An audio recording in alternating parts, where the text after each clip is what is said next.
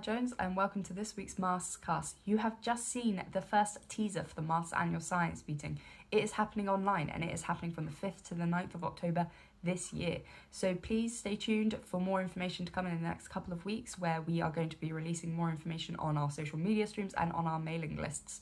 So if you haven't already, please join us on Twitter, LinkedIn, and also sign up to our mailing lists, where there are going to be a lot more information about how you can register and how you can be a speaker or even have a poster in our online conference this year. It's MAST's 10-year anniversary and it is called MAST, A Decade of Innovation. So please stay tuned for more information to come, but at the moment just mark that in your diaries that the 5th to the 9th of October is going to be MAST's Annual Science Meeting. And now for the rest of the MASTS cast. In this week's edition, I chat to Joey O'Connor from JNCC about the proposed MPA off the west of Scotland and how he's been involved and how MAST members could potentially get involved in the future with this work. Last week's MASTS webinar speaker was Dr. Maria Donellas from the University of St Andrews, and her talk was titled Changing Seas, Biodiversity Change in the Recent Past. If this is a talk that interests you, please check out the video link that is below this video and you'll be able to watch it there along with its Q&A session as well. Next week's speaker is Dr. Hermione Coburn, the Scientific Director for Our Dynamic Earth. Her talk is titled Discovering the Deep, Public Engagement Outcomes and Legacy from the Atlas Project. If this is a talk that interests you, please check out the registration link that is below this video, and please look at all the other upcoming talks that we have as well. The 2nd of September is our last webinar that is going to be happening this year. We're going to give ourselves a little bit of a break before the MASTS Annual Science Meeting. So before that actually happens, you can get your marine science fix from our webinar series. If you can't attend any of the webinars, don't worry, every single session is always recorded and uploaded to our MASTS webinar series playlist. And if you're looking to boost your CV, the Journal of Aquatic Conservation, Marine and Freshwater Ecosystems is looking for an associate editor. This is a position that will be working alongside the chief editor, John Baxter, and is roughly for 3 years and will approximately cover about 35 papers a year. If this is something that interests you, please check out the link that is below this video for more information, and you'll also find John's email if you have any specific inquiries. This is a position that might be best suited for people who are postdocs or early career researchers, but if you're interested, please just contact John anyway and express your interest if you have any other questions as well. Earlier this week, NOC published its National Marine Facilities Technology Roadmap, which is now 2020 to 2021. This has had a refresh and includes sections on planning, data creation, and also the development of research ship capabilities. The document provides a full picture of the support that is available to the UK marine science community by the NMF and the British Oceanographic Data Centre.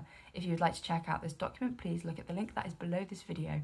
And just a couple of dates that I would like to make you aware of. On the 7th and 8th of July, so that is next week, the primary conference is now going to be held online by the University of Plymouth.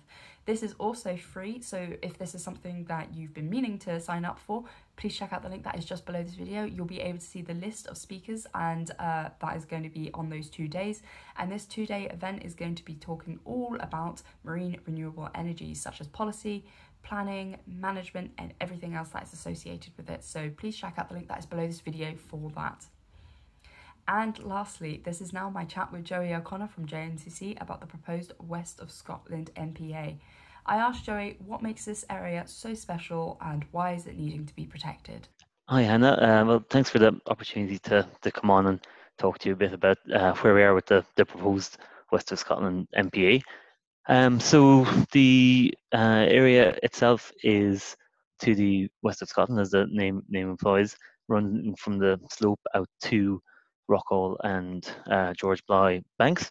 We're looking at about over 100,000 square kilometres of diverse marine landscape, including Rosemary Bank Seamount and Antondorn Seamount, and the area itself contains lots of very interesting habitat and species features that we're hoping to designate, including coral gardens, deep sea sponge aggregations, deep sea muds, and also the species such as the gulper shark and leaf-scale gulper shark, not to mention the round-nosed grenadier and lots of other important fish species. And the area is also proposed to be designated to protect 7 geodiversity features that are within the site.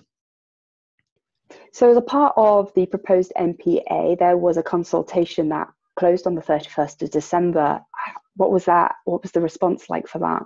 Yeah, so Scottish Government ran the consultation from last September through to December, as you say, and they had a really good response rate. So they're now considering what to do on the back of that consultation, with a decision on designation expected in the autumn. And what's next for JNCC? So for ourselves, in collaboration with Marine Scotland partners, we're hoping to, assuming designation happens, focus on some of the research areas that were identified throughout the consultation, where we feel it's really important to gather a bit more information, and really that's where we're hoping to work more with the MASTS community to try to look into some of these research areas. So these include the deeper sedimentary habitats within the MPA. For example, where they are, what kind of sediments are present, what functions those habitats and communities are providing. We really don't have a huge amount of information of what's in those areas within the MPA. We're also very interested in the important fish nursery habitats within the proposed MPA. So, for example, for the gulper sharks and for the ling, and we very much appreciate that Marine Scotland Science colleagues carry out a huge amount of work on that area, on the research vessel Scotia. So we're looking to tie in with a lot of that work, but also other work that others in the community will be doing. We're also interested in finding out more about the cetaceans within the area.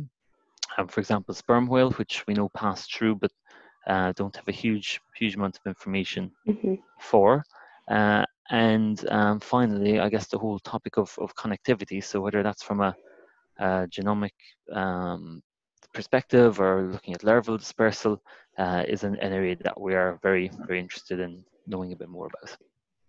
Okay, that I can already see that linking into lots of the MASTS forums that we have just from that short description. So when do you feel like this is all going to kick off, if I may say so?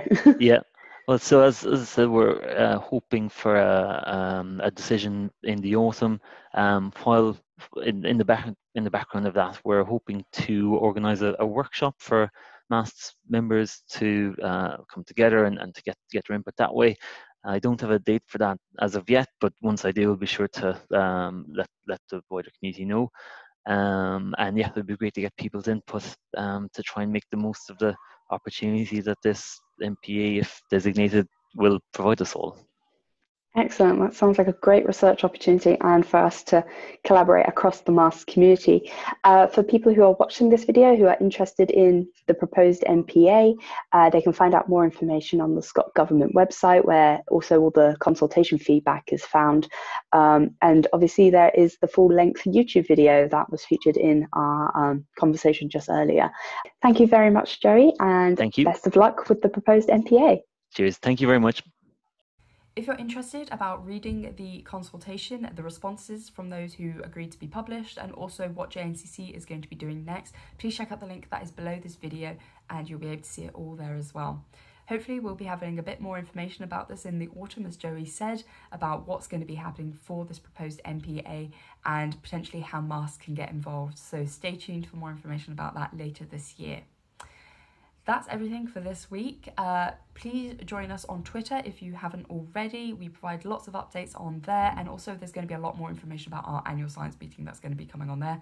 So you'll be the first to know about anything that we release about that if you join us on Twitter, LinkedIn, or just sign up for our mailing lists, which are a lot more detailed than on social media and also can cater for our different research forums. So if there's a particular interest in marine science that interests you, we have mailing lists for these different types of topics that our forums cover. So that's everything for this week. Stay tuned and stay safe.